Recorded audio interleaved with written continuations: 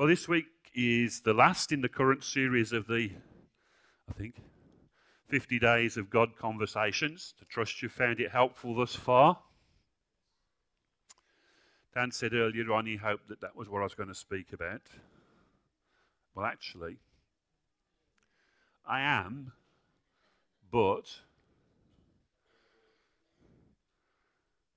I want to mention something that I think is quite important in our relationship with God and in our conversations. It doesn't really seem to have come out in the studies we've done. So you've actually got a two-part sermon this morning. Isn't that exciting? But funny enough, both parts are covered by the same Bible reading. So we'll have a look at the Bible reading first, which is Revelation 5.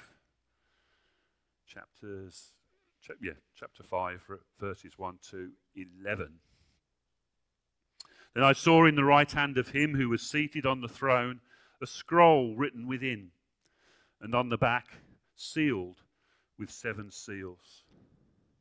And I saw a mighty angel proclaiming with a loud voice, "Who is worthy to open the scroll and break its seals?"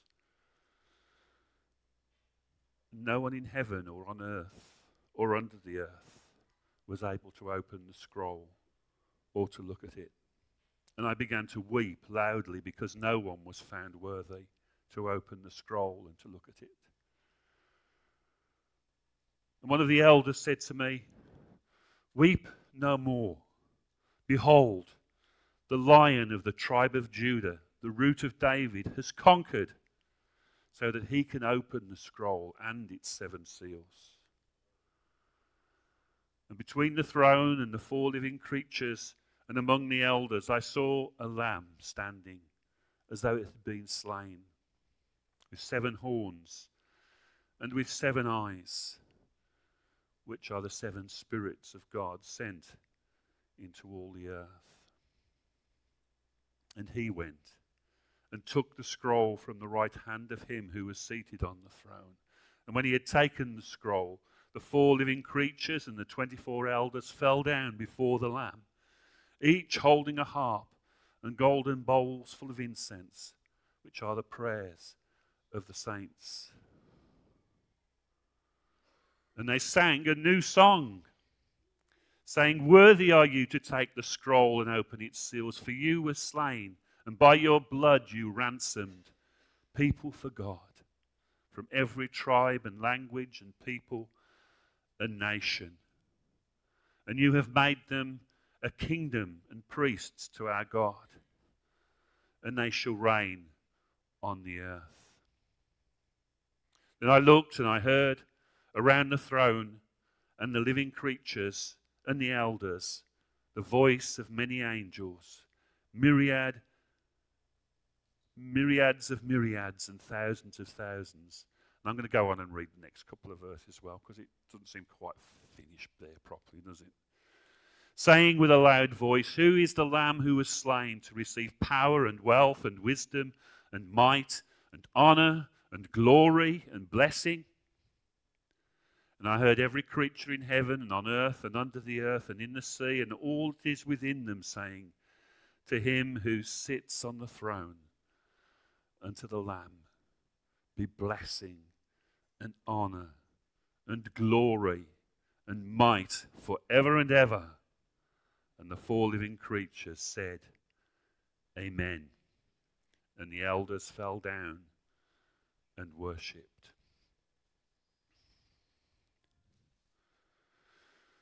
Peter Bowler, a friend of Charles Wesley, said, "If I had 1,000 tongues to sing, I would praise Christ with them all."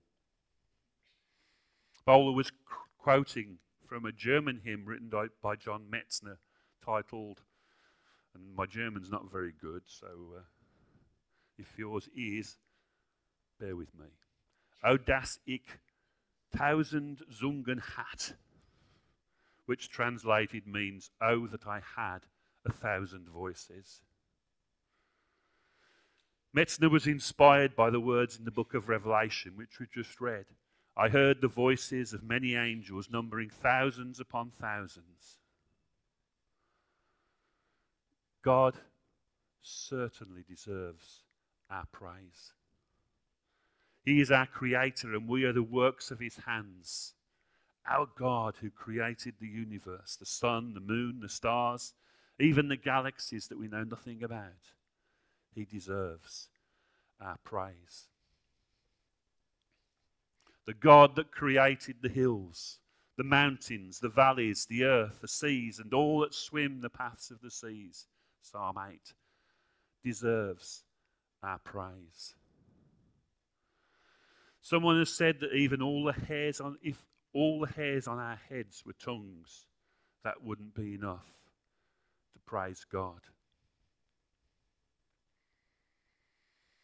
And that's so true, especially since the average person has between 100,000 and 150,000 hairs on their head. Sadly, some of us have plenty, some of us don't have so much. But and someone has said that 1 million tongues wouldn't be enough to praise God. And why should we praise God? Well, because we were created for praise. Did you know praise is actually good for you? I think some studies have suggested that those that spend time praising God actually live longer than those that don't. Praise is good for you. And what a great way to commune with our Creator, with our Redeemer, than in praise. I would even suggest that we're more open to hearing from God when we're engaged in praise. The Bible says God inhabits the praises of his people. Psalm 22 verse 3, yet you are holy, you who are enthroned upon the praises of Israel. When we read about visions of heaven in the Bible, we're always presented with God being constantly worshipped by legions and legions of angels. Look back at Isaiah chapter 6. It was the year that King Uzziah died that I saw the Lord. He was sitting on a lofty throne, and the train of his robe filled the temple. Attending him were mighty seraphim, each having 6 wings. With 2 wings they covered their faces, with 2 they covered their feet, and with 2 they flew. And they were calling out to each other, holy, holy, holy is the Lord of heaven's armies. The whole earth is filled with his glory. Their voices shook the temple to its foundations, and the entire building was filled with smoke. And in Revelation 2, which we've just read, so I won't read through it all again, where it talks about the voices of many angels, thousands and thousands, worshipping the Lamb who was slain.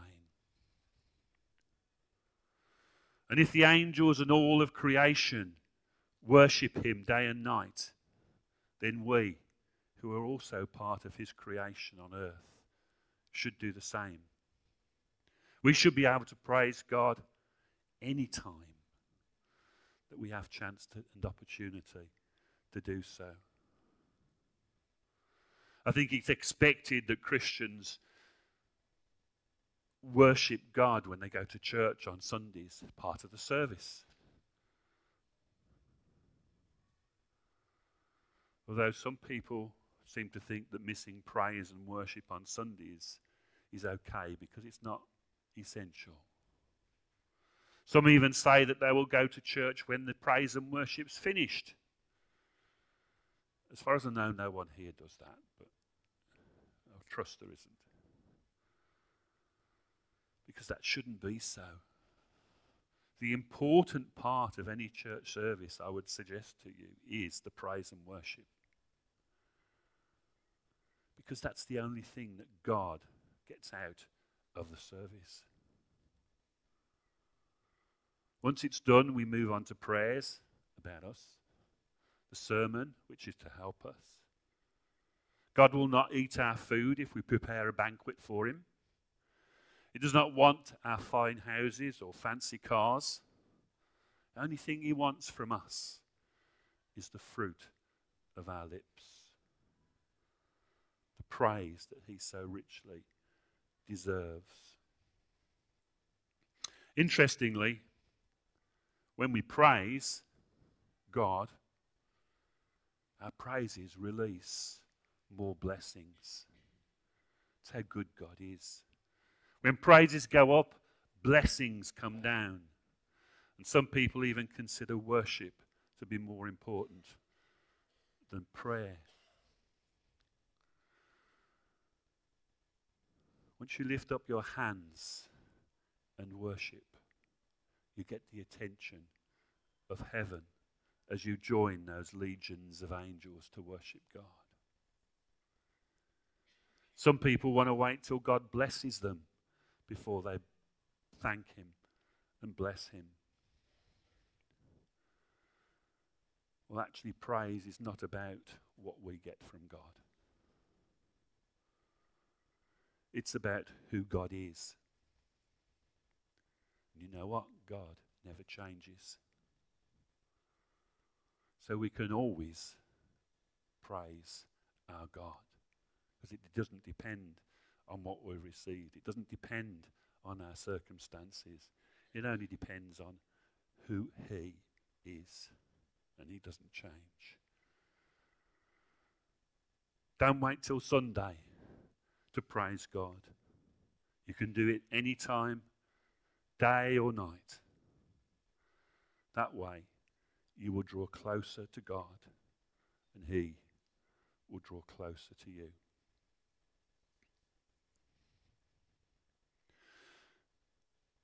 The actual title on the sermon series for today is John's God Conversation about living in a hostile world. Didn't go quite the way I expected it to. The notes that we were provided. But certainly important to understand what God's saying to us through this closing part of the series. Acts 1 verse 8 says, "But you will receive power when the Holy Spirit has come upon you. You will be my witnesses in Jerusalem and in all Judea and Samaria and to the ends of the earth."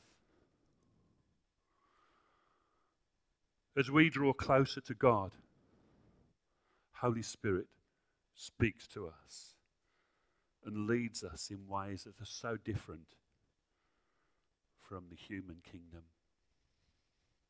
In God's kingdom, followers of Jesus are called to follow the way of the Lamb, which we'll talk about a bit more in a few minutes. And as we do, evil will be overcome. We've already read the reading from Revelation 5. You can leave it up on the screen, actually. Warren, thank you. I feel as though I'm part of the post office inquiry. Leave it on the screen. We'll read this bit. Scary stuff. But what does it mean to follow Jesus in a hostile world where not everyone, as I'm sure we well know, follows God's ways and evil seems to reign? Well, imagine being back with the early church. Back in the first century, Christianity was only a minority movement, living under the shadow of the great Roman Empire. In this world, everyone was expected to worship both the Greek Roman gods and the Roman emperor. Rituals such as burning incense to the gods at festivals, making sacrifices at the temple, and paying homage to the emperor as King of Kings and Lord of Lords were an integral part of civic duty. Pressure to conform was everywhere. Even in those early days of the church, some had already been persecuted for refusing to comply. So how was a follower of Jesus to respond? God's answer came to John in the form of a series of powerful dream visions. I must admit, I wouldn't normally speak on Revelation. It's not a book I find easy to preach on, but it's part of the thing, isn't it? So we have to. But there's certainly some interesting imagery there. And John wrote his visions down and sent them to the 7 churches across Asia. And today we can read them in the book of Revelation. And today we'll learn from one of the most important visions of John's God conversations. So the Holy Spirit frequently talks in picture form, also known as visions, dreams. Dreams usually refers to pictures while we sleep, and visions to pictures while we're awake. But in biblical history, the words were interchangeable. Dream visions are the most common form of speech, God's speech, in Scripture. And the book of Revelation is actually full of them. And Joel said, didn't he, after this, I will pour out my spirit on all men. Your sons and your daughters will prophesy. Your old men will have dreams, and your young men will see visions. One of those, the most important of those visions, centers on the throne room in heaven. It's full of fascinating imagery. We see an example of how dream visions use the language of symbolism to paint that picture. It's a powerful and effective language. They say, don't they, a picture paints or speaks 1,000 words.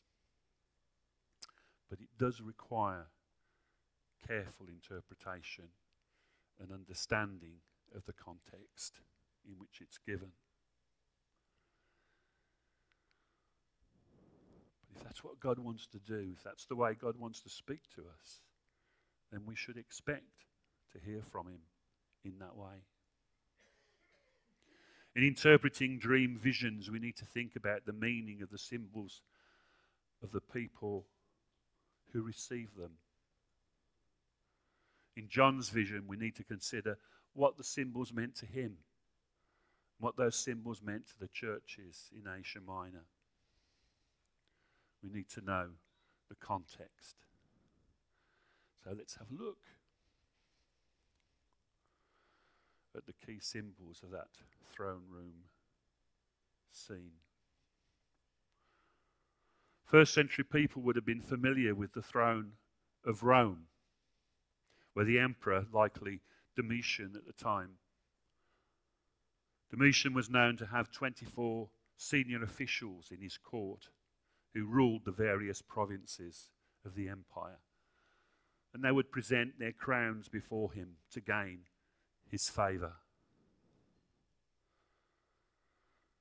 But John's vision presents the throne of another kingdom in contrast, with someone else sitting on the throne.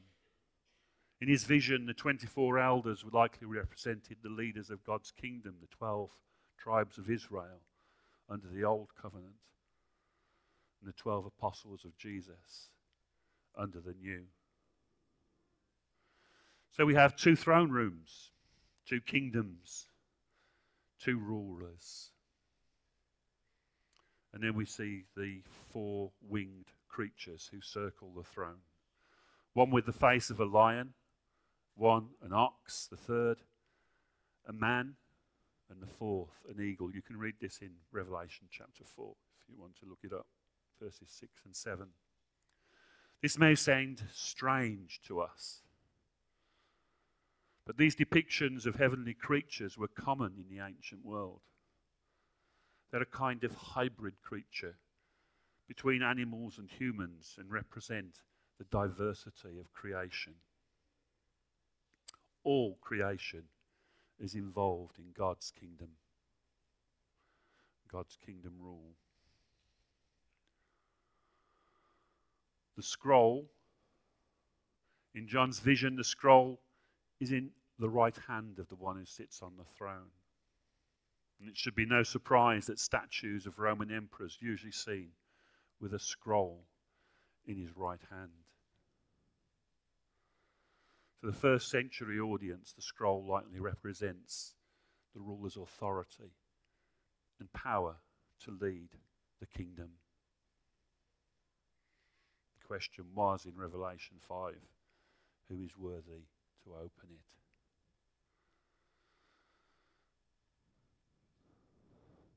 The Lion of Judah. This was a famous Jewish symbol associated with the promised Messiah and was associated with power and victory. But then we get this almost shocking appearance of the Lamb. In contrast, seemingly, to the strength and might of the lion, Jesus comes as a blood-stained lamb who gave his life for the world in sacrificial love. That passage also talks about the lamb having 7 horns, 7 eyes. And although the blood-stained lamb may appear weak, he has perfect sight. 7 being the ancient symbol of perfection. And perfect strength, his horns being the ancient symbol of strength. So in actual fact, the blood-stained lamb, the one who appears weak, is actually very strong. So an understanding of the symbols of the first century context help us to understand the meaning of John's vision.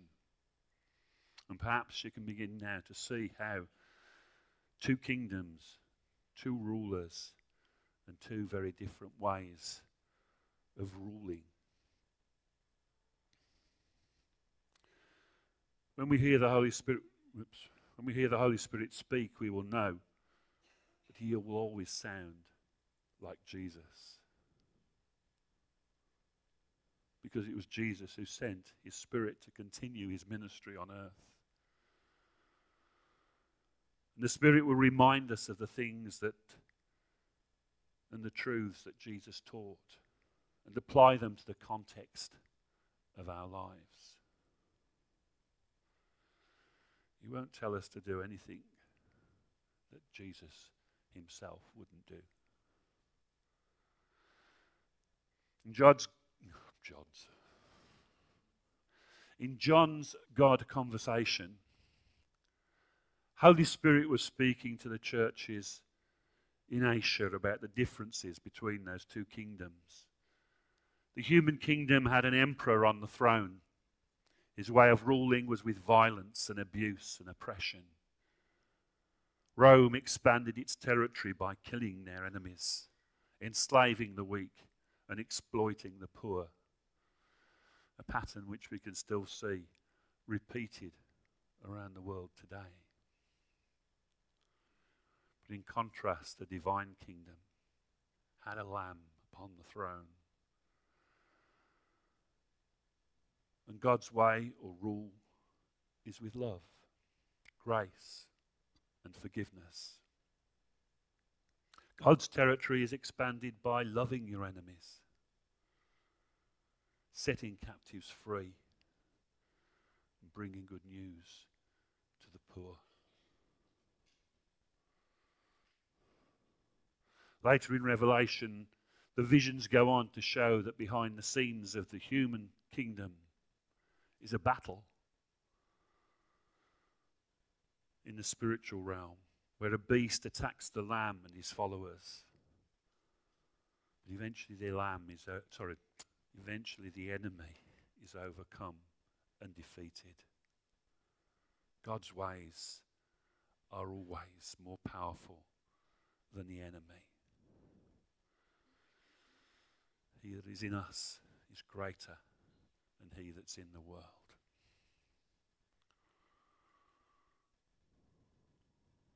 They will wage war against the Lamb.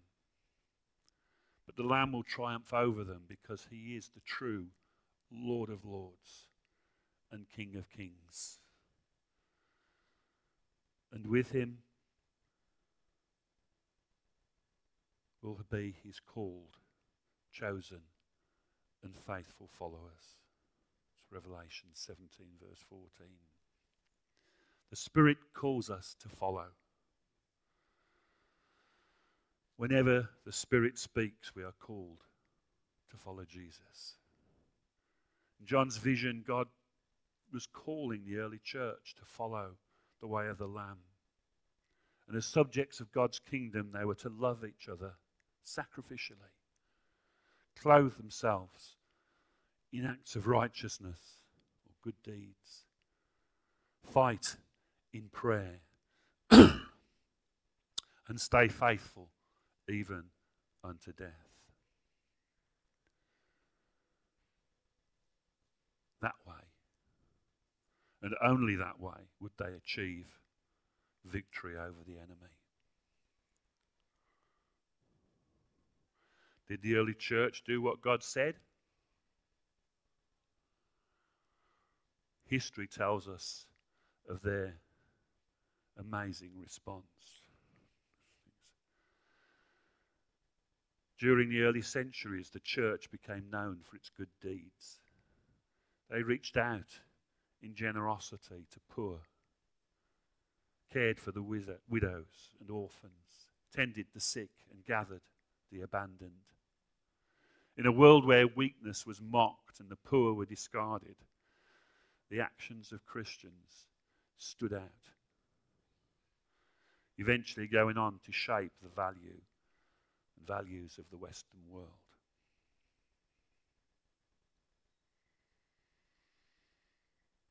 We'd do well to get back to some of them, wouldn't we?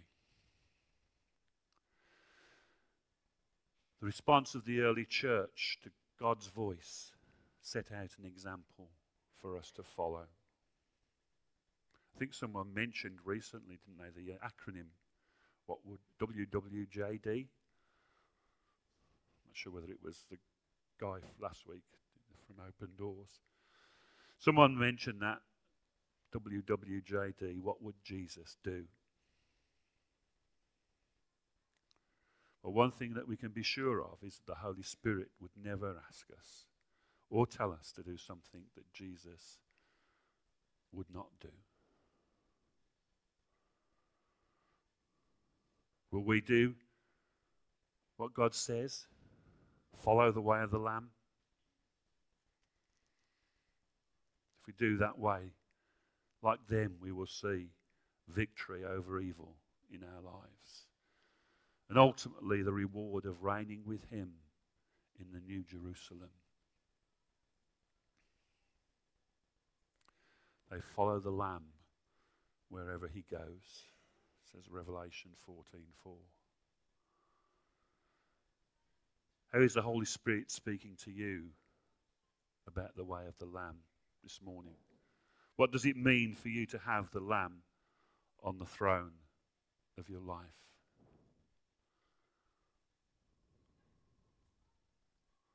Let's pray.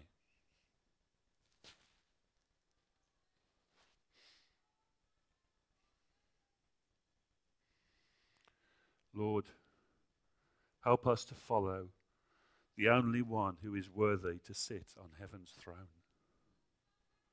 Help us to hear your voice calling to us to live according to the ways of God's kingdom and not our own. Help us to hear your voice and to honor you in praise. Amen. Amen.